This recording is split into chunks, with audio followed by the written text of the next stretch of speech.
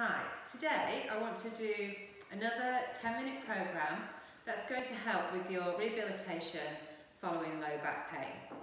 So we're going to do some exercises using the high resistance band today, which is a really useful piece of kit that can really help to strengthen the legs and strengthen the core. So what you need to remember when you're doing these exercises is it doesn't matter if there is a little bit increased pain in the low back, but we don't want to feel increased pain or pins and needles into the legs as you're doing the exercises. So as we go along through this program, I'm going to mention when we could maybe reduce the length of the lever so you can still continue the exercise, but you aren't going to cause yourself any increased pain down your leg. Okay, so we'll get going. We're going to start off lying on our back. And we're going to start off finding that start position for our Pilates exercises. So we're just going to be feet hip width apart. We've got our knees bent, and we're going to just find that start position with the pelvis. So gently flattening the back, arching the back, and finding that midpoint between the two. And then switch those deep tummy muscles on. Just find the squashy bit a little bit down and in from those hip bones, and using that pelvic floor, just tighten those muscles up so there's some gentle tone. So let's start off with our hip twist level 2. So just bring those feet back together and bring the arms out to the side. And this is a lovely mobiliser for the spine. So again, breath in to prepare. Take both knees to the right, head to the left. And then all the way back over. Knees to the left, head to the right. Good. So you've got those feet stacked, one on top of the other.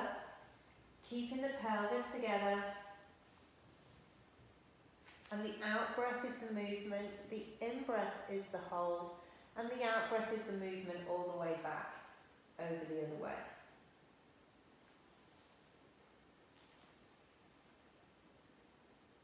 Good. So let's do one more each side.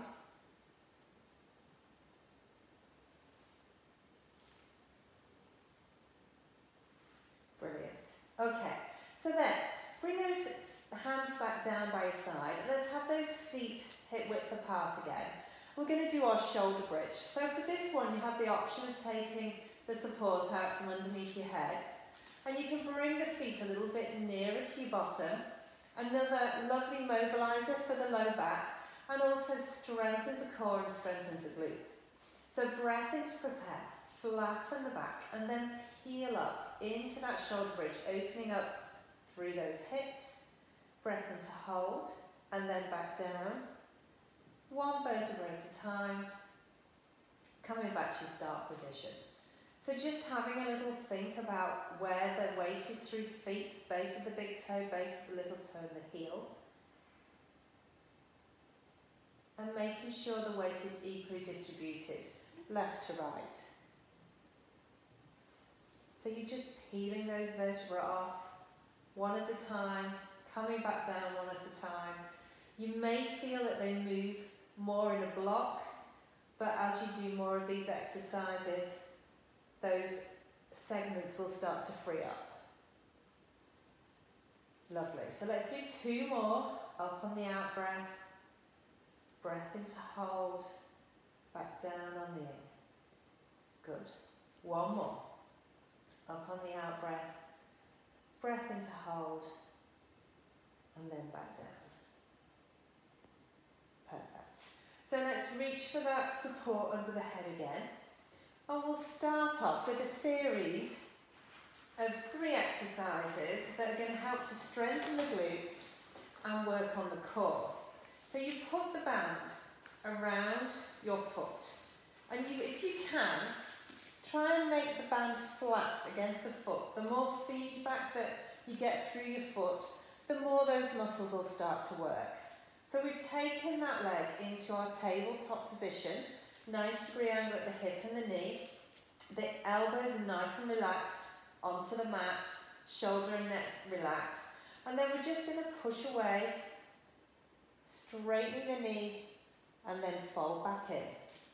So you want to work the quadriceps at the front of the leg, and then you want to work the tummy muscles as you're pushing away.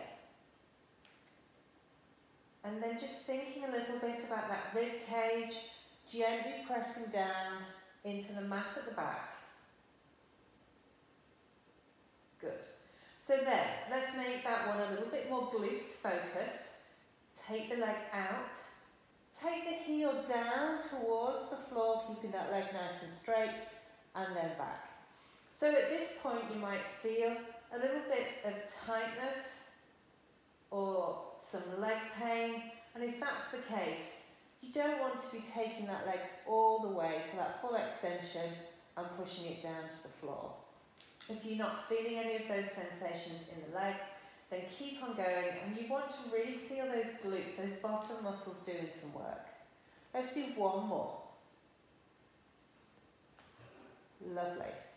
Okay, so let's come back in now, and we're just going to think about our hip twist. So remember, with your hip twist, you're keeping your knee and your foot in alignment, and the movement is through that hip. So you just take that knee and foot out to the side, and you're working a little bit against the resistance of the band, and the tummy is staying nice and still. So if you had that imaginary tray of drinks on your tummy, they'd still be there. Good. So again, keeping those tummy muscles working, keeping those ribs down. So you're working a little bit against the resistance of the band. So there's a bit of work going on around that hip. Let's do two more. Good. Last one. Good. So let's have an introduction now into our scissors. So our scissors is the double tabletop. So if we keep the foot on the band, we work those tummy muscles, and then we lift that other leg onto the toe into our tabletop at 90 degrees, and then back down and back up. So this is a lovely introduction to our double tabletop. We want to keep those ribs down, keep that lovely connection down through the pelvis. Good. So let's do another 3.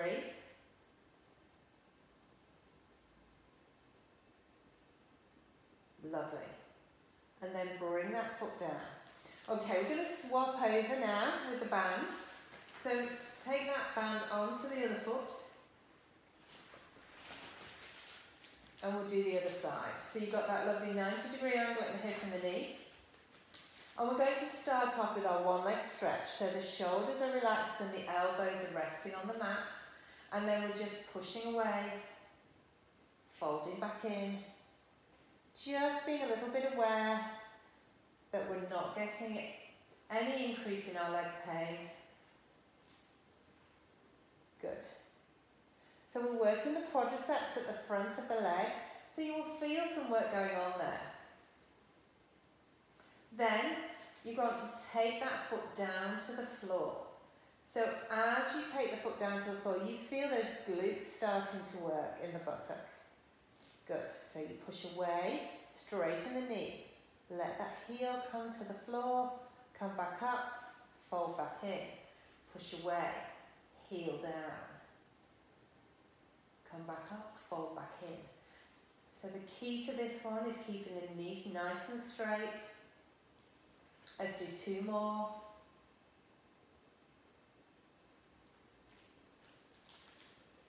Out breath as you push away. In breath as you come back. Lovely. So let's work into our hip twist now. Remember, you've got the band either side of the knee. You're keeping the band still in the hands. And then we're just taking that knee and foot out to the side, working against a little bit of resistance. So if you glance down, the foot's obscured by the knee because you're taking those out in the same plane.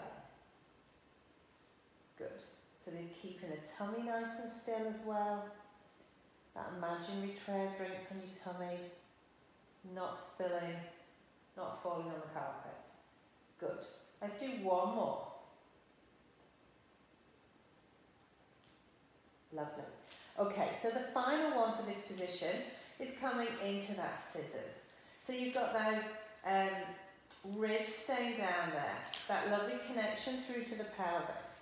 You can come up onto the toe first, lifting that leg into that tabletop position, and then take that foot down and back up. So you want to make sure that you're keeping that lovely control through the back. Those tummy muscles are working. And it's an out breath as you come down and an in breath as you come back up. Lovely. Let's do 2 more. 1 and 2. Lovely. So bring that leg down, take the band off the foot, and then let's just do a nice stretch. So we're just going to take both feet away, arms overhead, as we stretch the whole of the body. Good. So now we're coming into our side lying position. So we're going to do 2 exercises, our climb and our side kick. So in your side lying position, if you can, you want your underneath arm long and your towel rested on your arm and your head on your towel. You want to have your shoulders, bum and feet all lined up against the back of the mat. And then you're finding that start position with the pelvis again. Switching those tummy muscles on.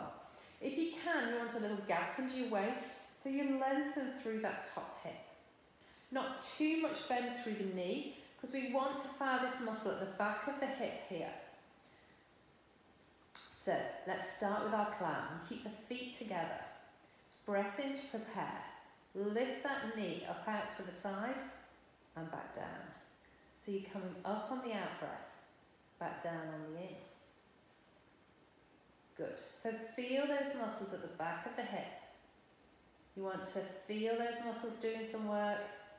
You don't want to feel the work coming down the front of the thigh or down the side of the thigh, but just behind the hip bone there. Lovely. Keep on going. Let's do 2 more. Okay. So one last one for this position, which is called the side kick. Great one for working the glute max at the back. So we lift our leg to hip height. And you want to think about folding from the hip crease at the front. So you bring that knee forward, knee towards your chest. And then take that leg all the way back through that range of movement, keeping that knee bent. So you're coming forward. And then keep that leg nice and parallel all the way through. You don't want to arch the back, but you do want to get those big glute muscles at the back to do some work. Good work. So keep going. Keep those tummy muscles working. Keep that strength through the low back. Good. So we've got 2 more. Good. Last one. And then rest that leg down. Give those hips a bit of a rub if you feel that those muscles have got tired. Okay, we have the other side to do. So let's take the towel to the other end of the mat. Let's bring ourselves down, arm underneath the towel, feet, bums, shoulders all lined up. Find that start position with the pelvis, and then just have a little think about that hip, lifting that hip up a little bit so there's that gap under the waist. Switching those tummy muscles on, focus on those muscles at the back of the hip. Breath in to prepare, and then take that top knee up out to the side and back down. Keeping the pelvis nice and still. Good.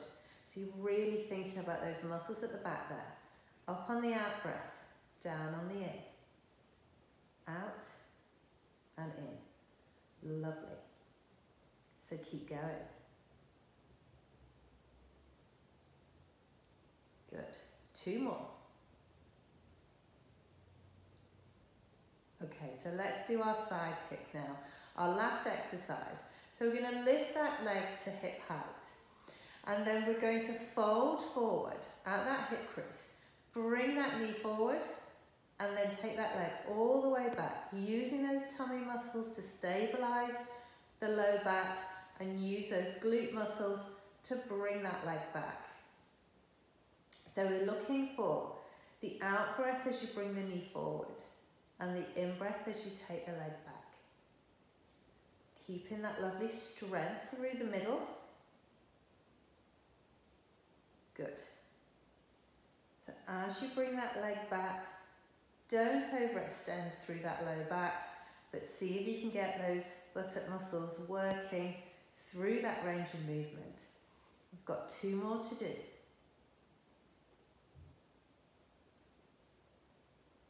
Good. Last one. And then rest that leg down. Give those hips a bit of a rub. Okay, so just before we finish, let's do a couple of stretches. So just turn over onto your back. We'll do a hamstring stretch, and remember again, we don't want to have any increase in our leg pain. So put your hands behind the thigh and straighten that leg up to the ceiling. Lovely. So you just should feel a stretch at the back of the hamstrings there, back of the thigh, and then back, and then swap over. So stretching that leg, feeling a little bit of tension in the back of the thigh. Good, and then back down. And then finally, just stretching through those hips, taking that right leg across the left knee, opening through the hip, and then back, and then that left side, across the right knee, opening through that hip. And that's you done. So that's our next set of exercises that's going to help you rehab following an episode of low back pain. Hope you enjoyed them, and if you can manage those every day for the next 2 weeks, and then hopefully we can move on to our next set. Thanks a lot.